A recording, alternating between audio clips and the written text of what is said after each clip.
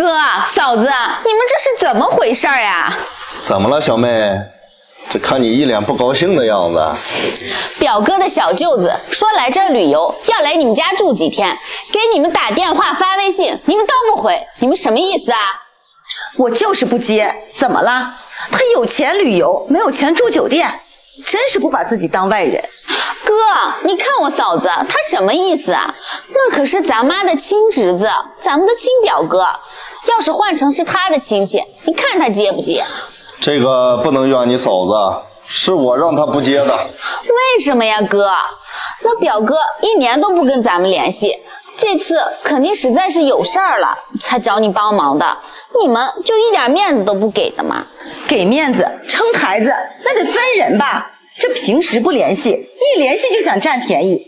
前年表嫂生病了，说要看病，来住几天，住就住吧。结果他7大姑8大姨来了一大堆。你说看病就看病吧，结果他领着人游山玩水去了，指挥你哥排队挂号，指挥我伺候他吃喝拉撒，好酒好肉的招待他们。好不容易呀，熬到他住院了，我想现在该解放了吧。没想到他说他老婆是病人，需要营养餐，又指挥我跟你哥杀鸡宰鱼的，顿顿往医院里送。好家伙，前后后折腾了1个多月呀！这来的时候2手空空的给我们哭穷啊，这走的时候我们还要给他车费和礼金。你嫂子说的这还不够，去年暑假的时候，他们带着小孩来了，把我的电脑都弄坏了，就连我的工作都是这样弄没的。哥，人家大老远过来，咱们又沾亲带故的，那不得行个方便吗？应该。他小舅子跟我们有什么亲？说白了就是慷他人之慨，给自己脸上贴金。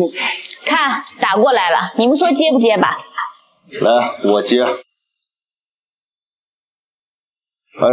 表哥，我雪松啊，不好意思啊，刚才去了趟厕所没看到。啊，有什么事儿你说？啊，也没什么事儿，就是明天我小舅子要去你们家，你和雅丽招待一下。哦，是这样啊，那可能不太方便啊，因为明天我跟你弟妹要去他家呢。哦，那没事儿，你这样，你把钥匙放在家门口，我让他们去了自己开门就行了。要不这样吧，我把房子直接过户给你们得了，我把工作也辞了，孩子也不管，就专门在家里伺候你们，好不好？表弟，你怎么能这么说话呀？我们去你家那是看得起你，可惜啊，我这家里可没矿，你这抬举我可受不起，你还是再想想其他办法吧。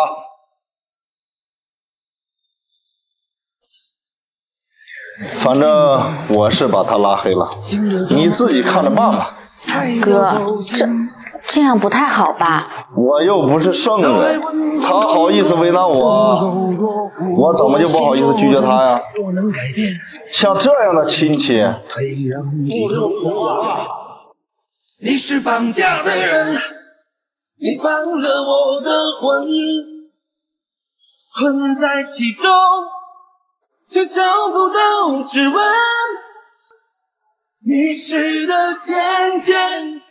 好，张总，一会儿我们把那个合同签了。爸爸，你干什么去啊？小朋友，你认错人了吧？叔叔，刚刚那个人想偷你的钱，我不敢直说，所以我才……谢谢你啊，小朋友。不客气，叔叔。来，这些钱你拿着。不，我不能要。小朋友，这么冷的天，怎么你自己一个人在这里啊？你的爸妈呢？他们出去打工，已经好几年没有回来了。我一直跟着奶奶生活。奶奶最近身体不太好，所以我想趁着放假出来挣一点生活费，减轻点家里的负担。赚钱可是大人的事情啊，你年纪这么小，好好上学就好了呀。我已经长大了，能为家里做一些事情了，不会耽误学习的。像这样的天气，你一个人出来卖菜，真是太受罪了。叔叔，我没事儿。真是个好孩子啊！要不这样，你把这些菜包起来，叔叔全要了，好不好？哎，好的，叔叔。来，这些钱你拿着，这个就当是叔叔买你的菜钱。叔叔，可是我的这些菜也不值这么多钱呀。奶奶和我说过，人可以穷，但是不能没有骨气。小朋友啊，这些钱你就拿着吧。但是这些钱我可是白给你的，我可是有条件的。叔叔，什么条件呀？叔叔知道你是一个非常懂事的孩子，以后啊，你要答应叔叔，好好学习，因为知识才能改变命运。长大以后啊，要做一个对社会有用的人，要去帮助更多需要帮助的人。如果做不到啊，双倍的奉还我，好不好？来，拿着。好，谢谢叔叔，你是我的恩人，我一定会报答你的。这里是叔叔的名片，你拿着，以后如果遇到什么困难，你就联系我，好不好？好。来，装菜吧。拥有了形状，我曾遇到一束光在前方，我乘着风的翅膀去飞翔。一会儿把那会议的资料准备好啊。哎呀，你没事吧，美女？不好意思啊，手机给你摔坏了。你看多少钱，我赔给你吧。没事儿没事儿，谁都有大意的时候，能用就行了。我还有事儿呢，我就先走了。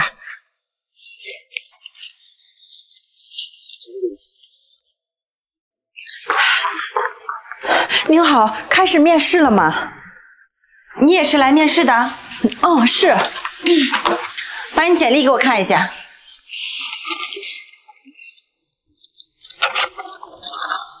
这还是不合适呢，这来了能有我什么事儿啊？没有工作经验，回去吧。不是经理，求求您给我一次机会吧。我母亲生病住院了，我很需要这份工作的。你母亲生病跟我有什么关系呀？拿着你的简历，赶紧给我滚蛋！快走啊！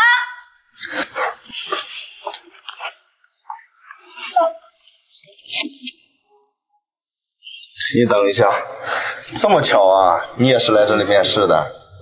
面试的怎么样啊？不太顺利，这里的人事部经理嫌我没有工作经验，所以他不要我。人事部经理？你什么时候成我们人事部经理了？来，你给我进来一下。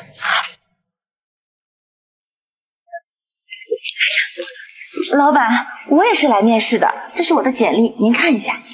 哦，你也是来面试的，你就是以这种方式来排除你的竞争对手的。不过你的运气好像不太好啊，不用我说，你该知道怎么做了吧？老板，我可是高学历人才，有丰富的工作经验，您就看一下吧。